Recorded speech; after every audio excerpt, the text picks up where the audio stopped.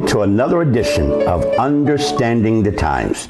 Now, the Bible says in 1 Chronicles chapter 12, verse 32, the sons of Issachar understood the times, and they knew what the children of Israel should be doing. I believe that's so apropos for us today. We need to know what's really going on. What's in the atmosphere? What kind of things are dominating our culture? The way we think, the way we live, how we function as a people, and how does the Word of God fit in that framework? And oftentimes we're so sociological, we lose our theological perspective. Our sociology must bow its knee to our theology. Meaning, how we think critically from a biblical perspective should dictate how we respond to things in the social structures of our culture. Unfortunately, we've become more adapted to the culture rather than presenting the high standard for the culture. We've kind of meshed in. So how does God see that? Should we be adapting to how people in the world think? Should we bow to Babylonian systems and allow them to form and frame our outlook? The scriptures are real clear as to how we should be thinking. There's one passage that really sticks out to me. I think that has tremendous implications. And tonight we're going to be talking about the radical remnant. In other words, there's a remnant of God's people. There's a small segment. It's not the entire body of Christ. Not everybody's ready for this. However, this remnant carries a deep conviction, a holy zeal, a passion for the things of God, and they will not bow to any of the systems in this world. Nothing and no one has their hand on the head of the holy remnant, the radical remnant, but God himself. And the Bible is real clear in Isaiah chapter 28, a powerful passage. It talks about in that day, and it's referring to a specific time, the Lord of hosts. Whenever you see the term in the Bible, Lord of hosts, it's always referring to the Lord of war. Why is that important? Hey folks, we're in a war. And the war that we're in is not with flesh and blood. We're dealing with principalities, powers, rulers of darkness, spiritual wickedness in the high places. Through that comes a war of ideas, perspectives, ways of thinking.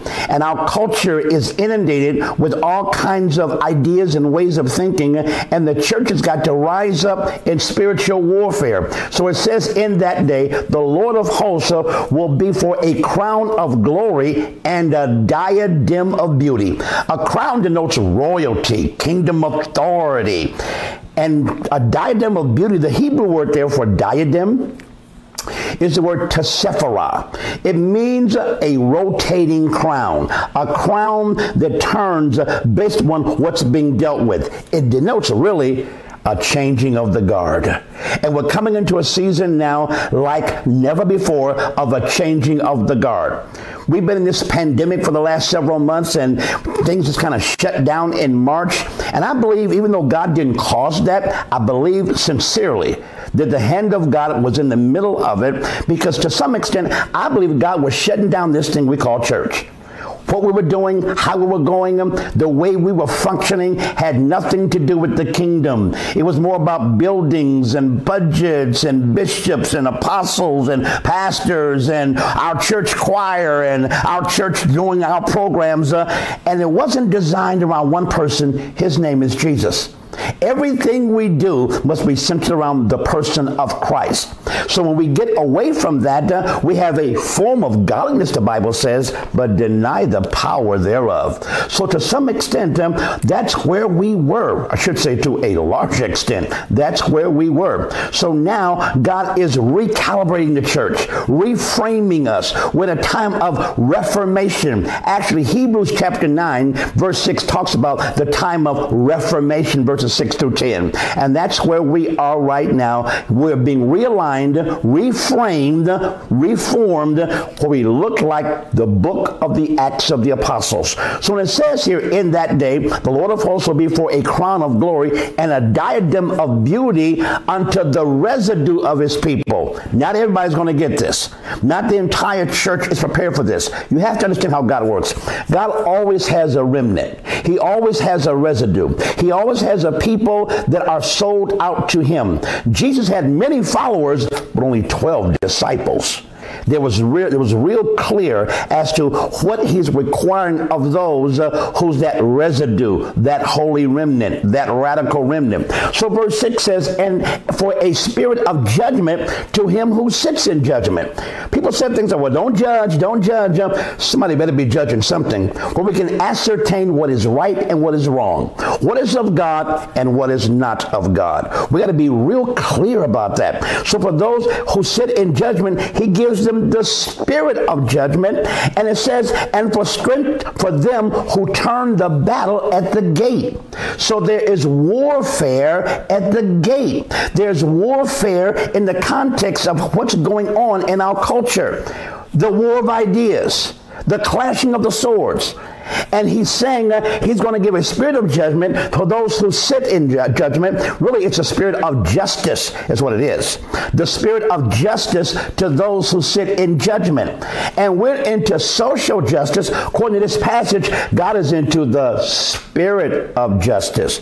Never get social justice and the spirit of justice confused. They're not the same. You may say, well, what's the difference? Now, the spirit of judgment, the spirit of justice rather, does have, please hear this, it does have social implications, but it's not based on retaliating, protesting, marching, coming against, fighting for our rights, making a stand. It's more geared towards righteousness, peace, mercy, truth, love, compassion.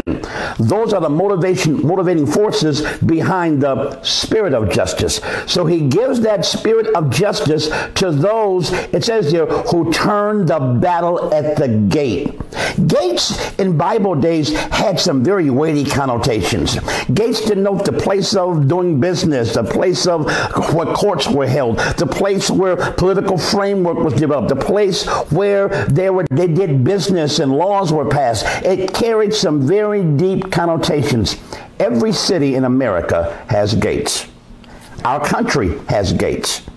Hell has gates. Jesus said, upon this rock I will build my church, and the gates of hell will not prevail against it. Heaven has gates. When the Lord ascended upon high, and David got a glimpse of this in Psalm Division 24, and he said, be lifted up, O ye everlasting doors, open up ye gates, and the King of glory shall come in. So heaven has gates. Gates denote authority. Gates denote accessibility. Gates denote what comes in and what goes out. So now we have to understand, for every believer who's a part of a local church in a certain region, we're assigned to deal with the gates of that region, the gates of that city. And as we deal with the gates of the city, we determine what kind of spiritual activity comes in and what do we put out. What do we evict? What do we cause not to operate anymore? Because the church hasn't understood that poverty has ran rampant. Murder has ran rampant. Family breakdown has ran rampant. Gun violence has ran rampant. Drug abuse has ran rampant. Sex trafficking has ran rampant. When we begin to move into this realm of understanding our true spiritual authority and do battle in the gates of our city. Why? This has had negative implications generationally. And now God is awakening the church to begin to ascend to the high place and to begin to execute the spirit of justice and to execute righteous judgment and to carry out the mandate, the will, the plan, and the purpose of God. You know, on the day of Pentecost, when Peter was preaching, he said, save yourselves from this perverse or perverted generation. I looked up in the Greek that word perverse over there in Acts 2:40.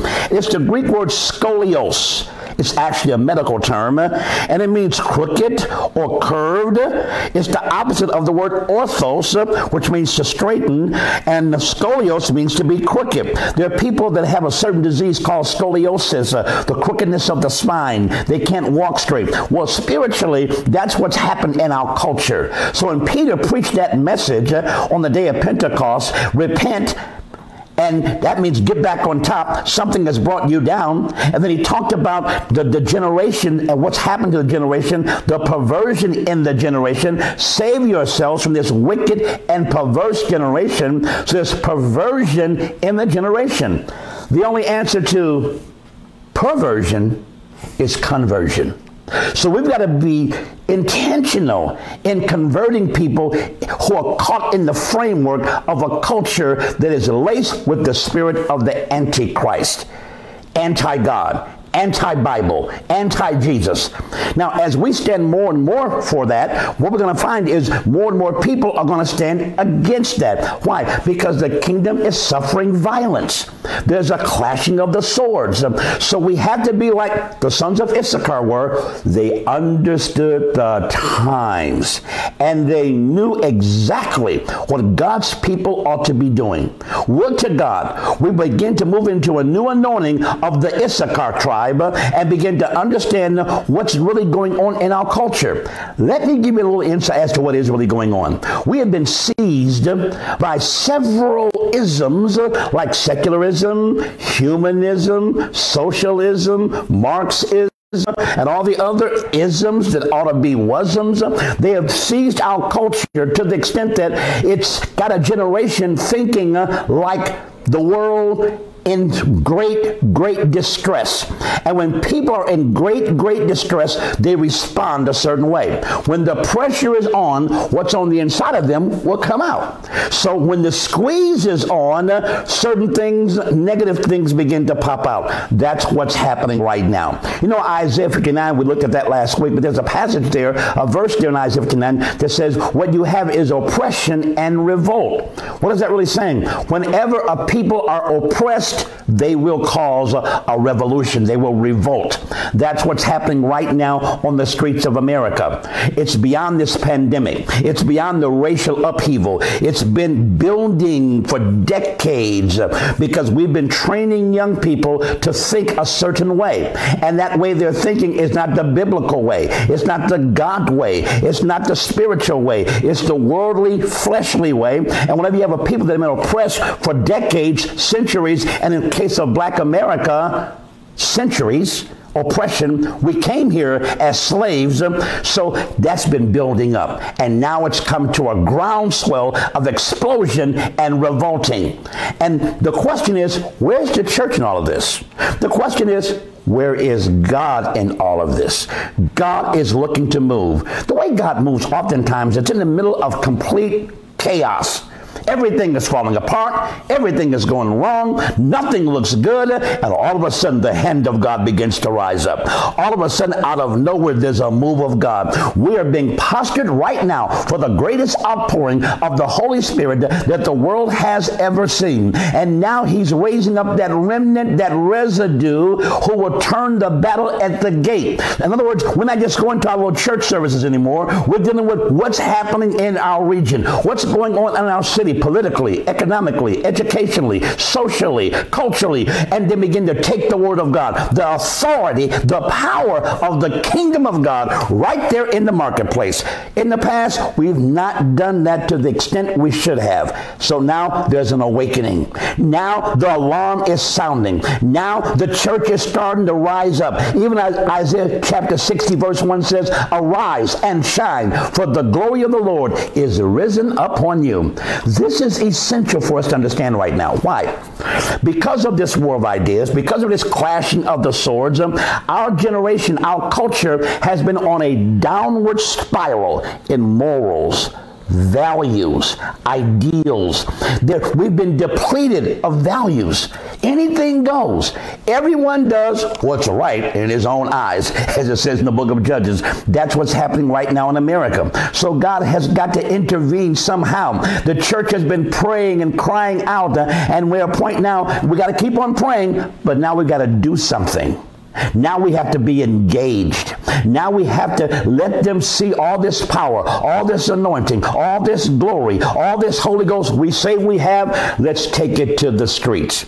Heretofore, we've been pouring water in the ocean, riding by the desert. Now, let's make a divine turnaround. Let's go where people are depleted. People are thirsty. These young people that are even protesting in the streets of America, they're misplaced warriors. We have to discern who they really are. We have not gotten to them yet. The harvest is ready. They're our harvest. The harvest is ripe. They're the ones that are ripe. The church somehow have pointed the finger at them, put them down. Why? They only like that because we have yet to reach them. They're only doing that because they have no other way. There's no other recourse. No one's given them truth. Once you get truth, it changes everything. Jesus said, you shall know the truth, and the truth that you know will make you free. So when we begin to release this freedom, this liberty based on the truths of the kingdom of God, it breaks the chains that have people bound in fear, bound in anger, bound in envy and jealousy, bound in self-pity, bound in hatred. Those, by the way, are the rulers of darkness. So when we bring truth and the love of God, that is broken. And now it's an open slate for us to come in with his love, with his truth, to bring people into present day flow of what God is really saying. God so loved the world, not just the church, the world. God loves the people that are looting. God loves the people that are burning our streets, our stores in urban America. You're not going to like this next part. God loves the police that are killing black men in America. God loves them. I don't care what you think, what you feel. Truth does not need your endorsement. God loves them. So God loves all people. God loves the indigenous people. God loves terrorists. God loves everybody. So he's got to get a church that is so full of his love, so full of his word, so full of his anointing, that they will turn the bell at the gate and decide, we're not going to stand for this in our city. We're not going to let this happen. Not on our watch. We're going to go into the high place. That's what Jeremiah chapter 1 is really talking about.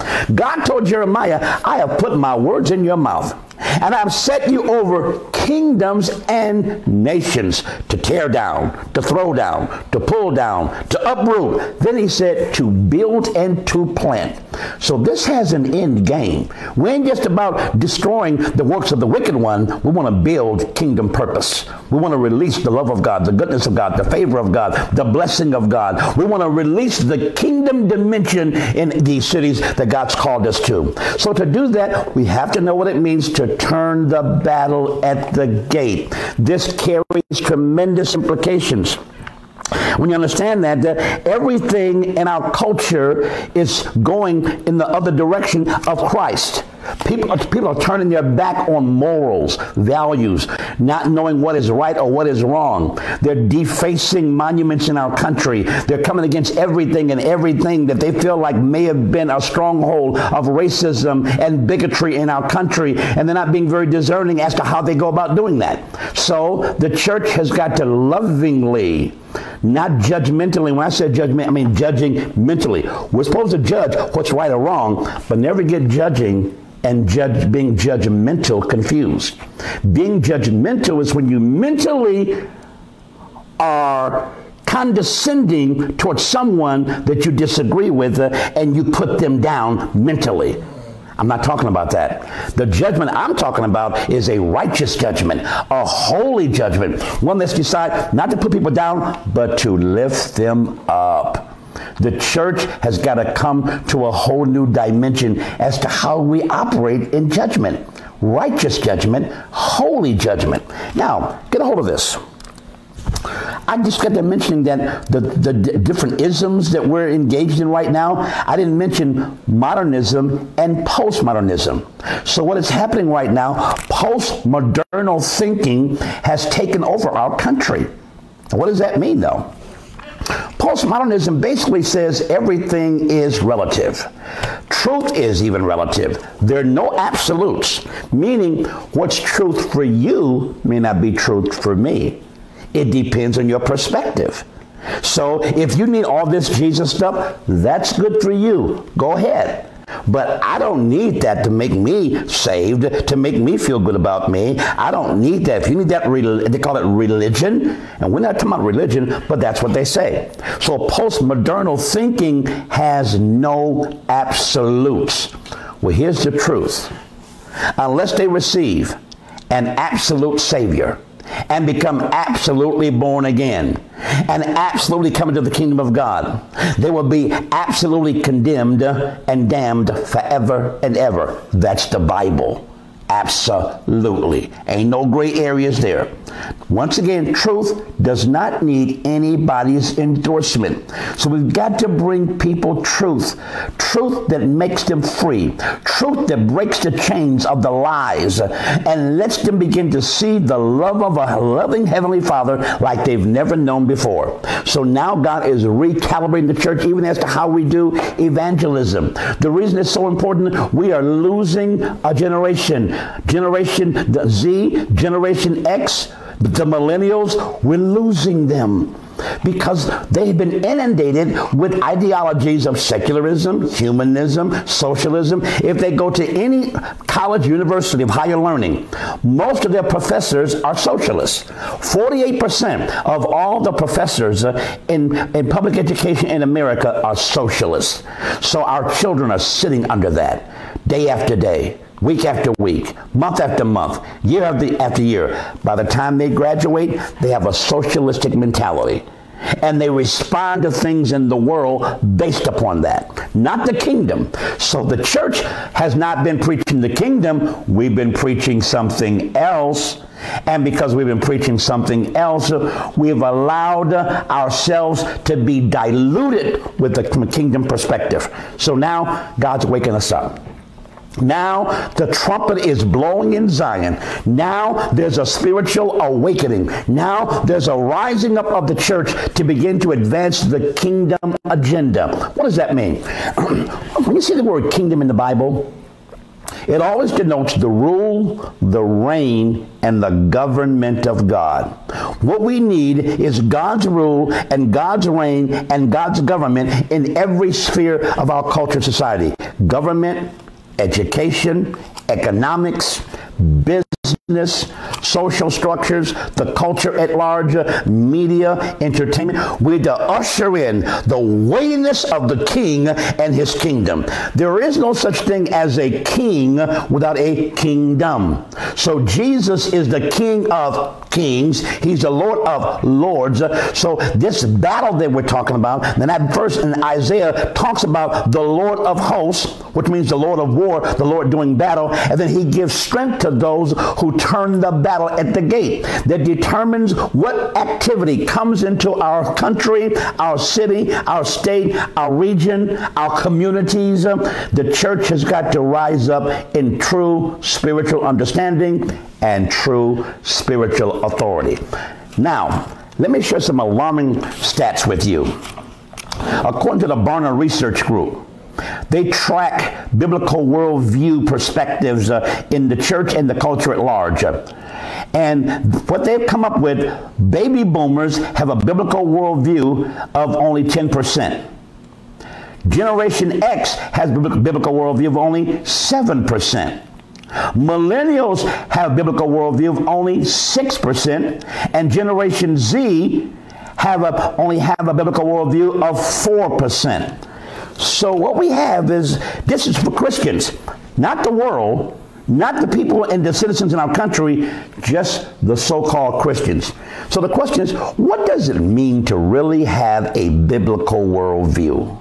Because there's a war of ideas, and these ideas are floating through the gates of our city, the gates of our regions, the gates of our educational systems. So what does it really mean to have a worldview based upon the Bible?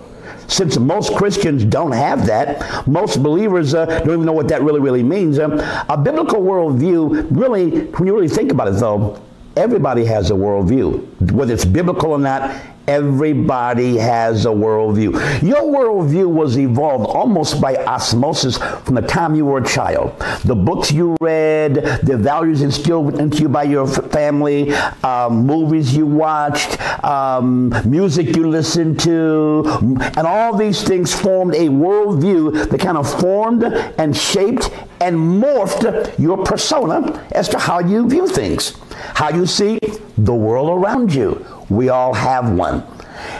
That's not inherently wrong unless it violates what thus says the Lord, unless it violates a biblical perspective. So, in essence, it has violated that. So we have to have our minds renewed.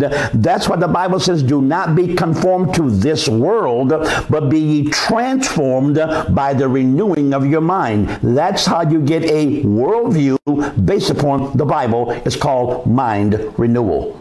Now, when you have a worldview based upon the scriptures, you think a certain way. When you have a worldview based upon the scriptures, you see everything around you from a biblical, kingdom, spiritual, godly ideology. It's not based upon being white in America, not being black in America. It only is based upon what thus says the Lord. I'm viewed as a black man. Really, I'm a Christian who happens to be black. My identity isn't rooted in being black in America. My identity is rooted in being a kingdom citizen who happens to live in America, who happens to be black. So I'm not minimizing my blackness. I'm not putting that down. I'm saying that's not where my identity is. When it's anywhere else other than the kingdom of God, I become a child of a lesser God. So we have a whole group of believers, Christians, who become children of a lesser God. What does that mean? Talking about worldview, your Bible says Satan is the God of this world. So when you come and start thinking like the world, how they respond, how they think, how they function, then you are a victim. Hear this. God never called you to be a victim of anything. Well, they came against me because I'm black. It's racism. You're not a victim of it. You experienced it and you refuted it. That's how it's supposed to work. Trust me. I'll be 69 years old this year. I have been really on the other end of racism, and I've never seen myself as a victim. I always see myself as a victor. This person, they don't know who I am. They don't discern me properly. They're not better than me. They're not superior to me. Once they find out who I am, it's going to change the game. I cannot tell you how many times that has worked. Why? I didn't get mad. I didn't get bitter. I got better. I came from a kingdom perspective, a higher level that's called love. Now, please know, the Bible tells us we have been given the ministry of reconciliation. If I'm the victim all the time, mad all the time, against the system, against the white man, against what they did to us, I will never be a proponent of reconciliation. I'm always fighting for my rights. Well, in the kingdom, I have authority. No one can give me my rights. I get them from what the Word of God says about me, not what legislators who don't even know God bills that they pass. I don't want them to do nothing. Just give me a level playing field and I'll get the job done myself. Give me a level. Let me have access to the pond. I don't need you to give me a fish. I will fish for myself. We've got to change the way we think. There has to be a paradigmic shift as to how we do everything we do in the kingdom of God. And what has happened is we've adapted to worldly systems more than the kingdom. We've adapted to how people are doing and how they think and how they feel and not what thus says the Lord. So now, this pandemic, we have been recalibrated. We're coming out swinging. We're coming out with a new outlook, a new perspective, a new anointing. We're coming out with something totally different than we've ever had in days gone by. Now this changes everything. There's a new anointing. There's a new way you're going to pray. There's a new way you're going to worship. There's a new way you're going to praise. I'm glad for what happened before, but now it's a dawning of a brand new day. There's a new anointing. There's a fresh outpouring of the Holy Spirit as we turn the battle at the gate. Only the radical remnant can get this. Are you a part of that radical remnant? What does that mean? You have such a zeal for God. Nothing distracts you. Nothing hinders you. Nothing defines you but what thus says the Lord. You're not angry at the white man, the black man, any systems. You recognize what's really going on. We wrestle not against flesh and blood, but against principalities, against powers, against the rulers of the darkness of this world, against spiritual wickedness in high places. Let's go to the gates. Go to the gate of your city, your community. Pray and seek God. Find out what kind of spiritual activity has been going on here. Spirit of suicide? Okay, you're a name. I command you to bow your knee to the name of Jesus. Spirit of racism? You are a name. I command you, bow your knee to the name of Jesus. Spirit of bigotry? You are a name. I command you to bow your knee to the name of Jesus. Spirit of witchcraft? You're a name. I command you to bow your knee to the name of Jesus. Spirit of murder, homicide, abortion, your names. I command you, bow your knee to the name of Jesus. We'll begin to operate in that level of authority and pray that, release that, decree that in the gates of our city. And we turn the battle at the gates. We shut down the spiritual activity of the wicked one. God said, this day I have set you over the kingdoms and the nations. Tear them down, throw them down, pull them down, uproot them, and begin to build and to plant.